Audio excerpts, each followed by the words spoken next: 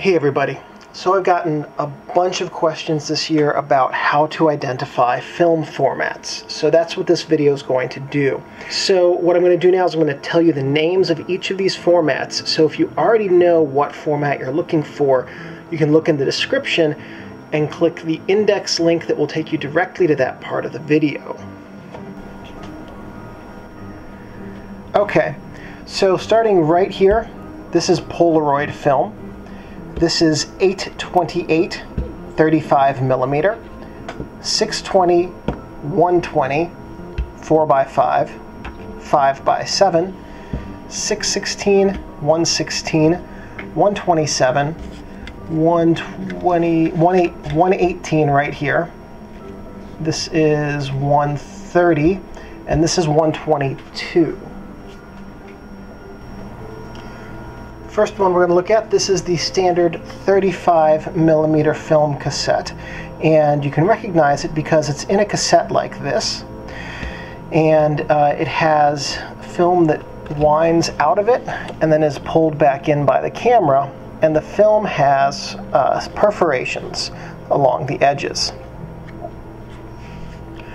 Related to 35mm is this little guy right here. This is 828. 828 is a standard roll film, and it has the film is the same width as 35mm, but it's not perforated, and it just connects on the inside here. 828 is easily identifiable because it is, insofar as I know, the smallest of the roll films. There are 16mm roll films which are smaller, but this is the smallest of the really usable roll films. And also you can see on the base it has those 4 teeth on the end of each flange, and this flange shape is unique to 828 film.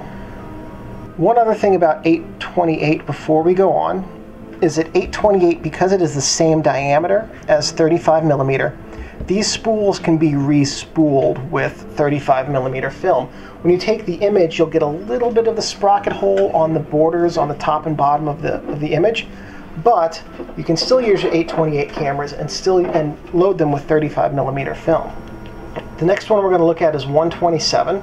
This is 127 right here. I'm going to take it out of the box. That right there, what you're looking at, that's just the film part of the 127. That's what's behind the paper. Here's what it looks like on a spool, and this works the same way as 828. You unroll it and the film is taped on. So the film is about 45 millimeters long. The spool itself from end to end is about 55, and 127's spool is different from the rest in that it has one end which is just a plain nub, and it has another end which has a prong in it, so it can only be loaded one way into a camera. The next film we're going to look at is 120 right here. Sometimes it comes inside of a nifty case like this, sometimes it doesn't. 120 comes on a plastic spool nowadays. Used to come on a metal spool. The very old spools had a wooden core, in fact, rather like this one right here has a wooden core.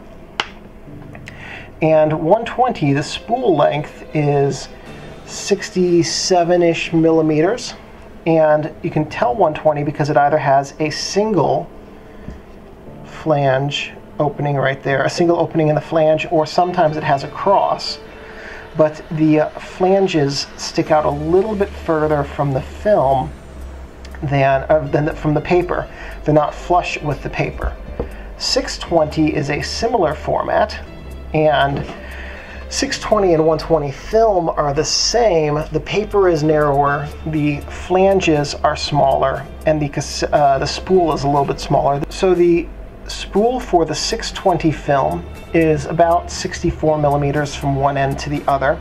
It has typically a single opening on the end, on that one end, and sometimes the other end has an opening like this one does, Sometimes the other end just has a circle, depending on when the actual spool was made.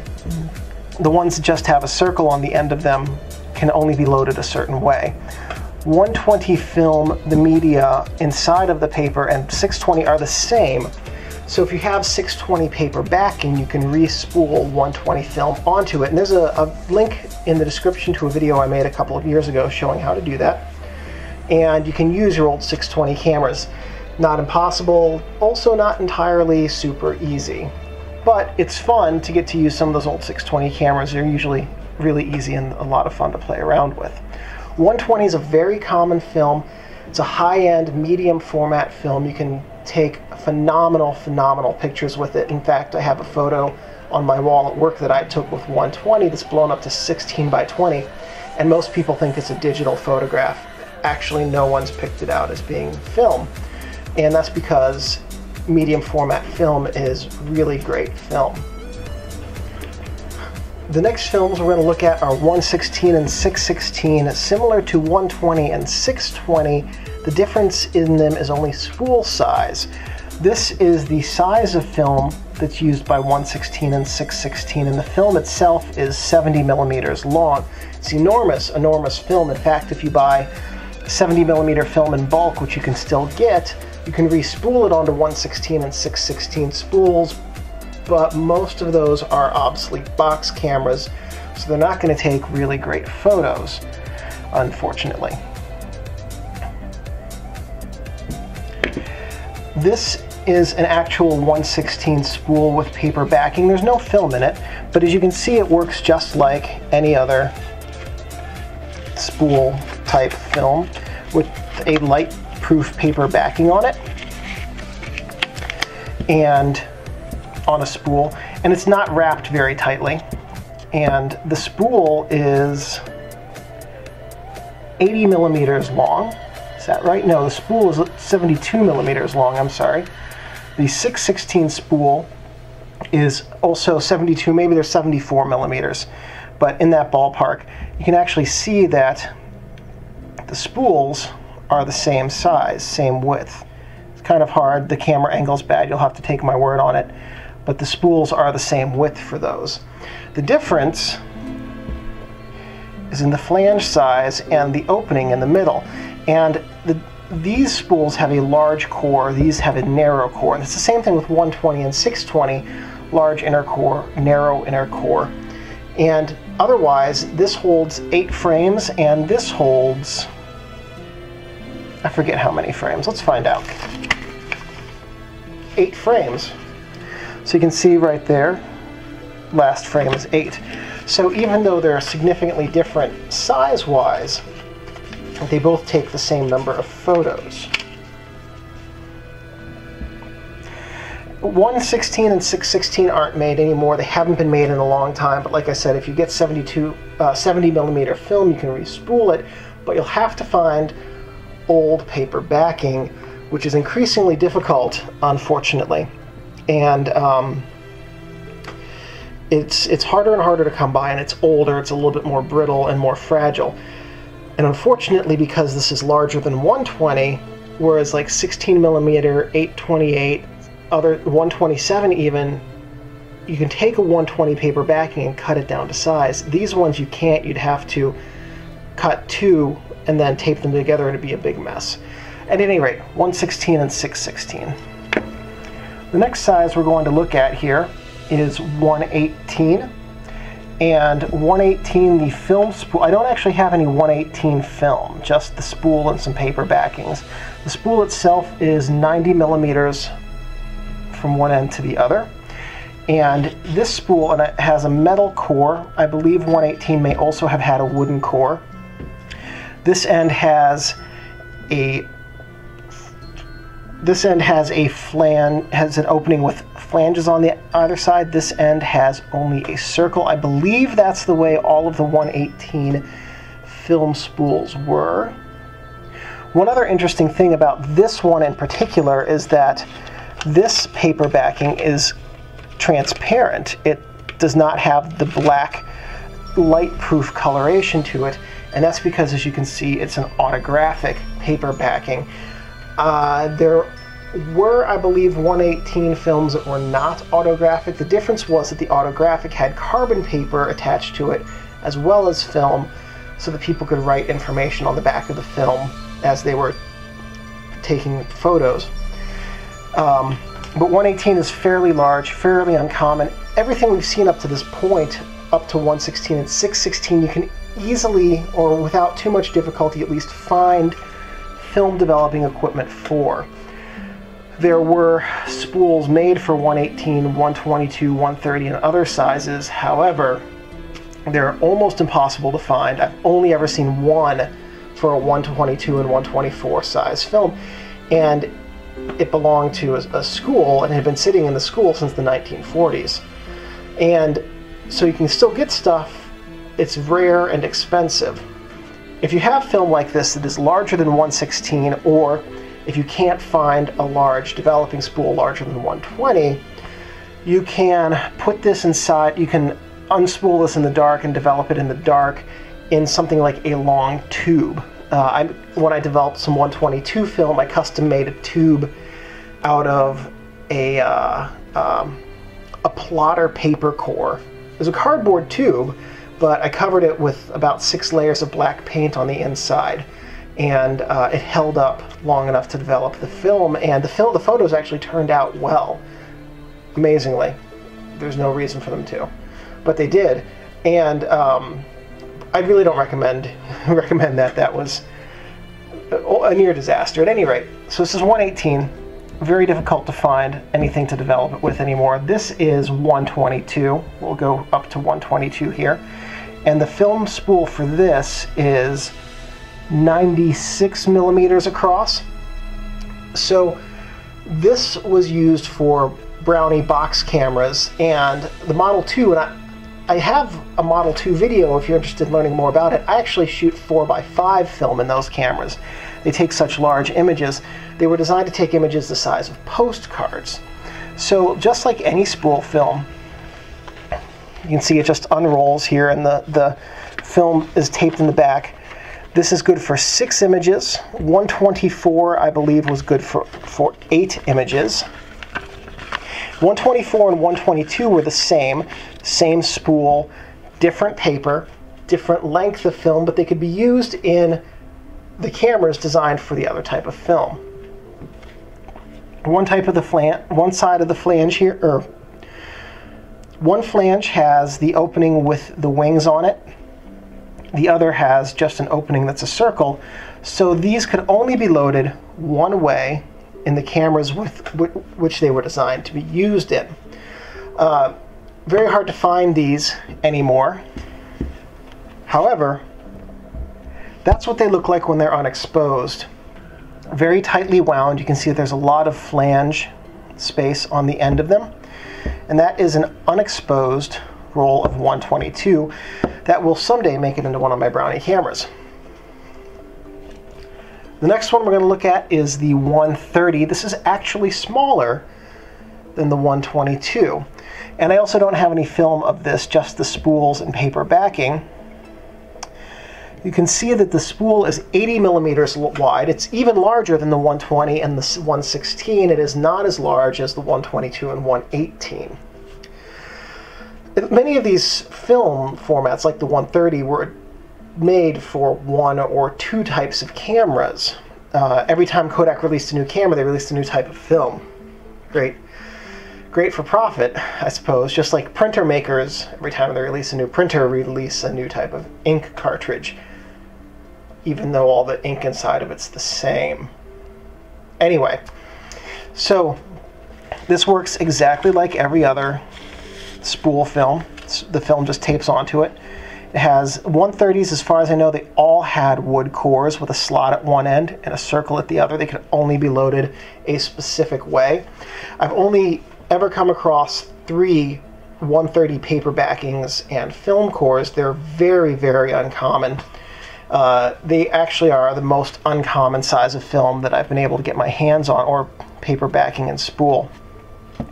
Again, with these, because they're larger than the 616 and the 116, finding any kind of apparatus with which to develop the film, if you have old film lying around, is going to be very tricky.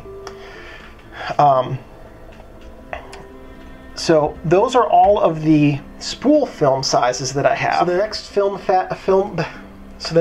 format is Polaroid, and Polaroid is this film right here, which has an 80 millimeter by, I believe it's 80 millimeter image. Yeah, or it's 75 by 75. Anyway, it's a square image.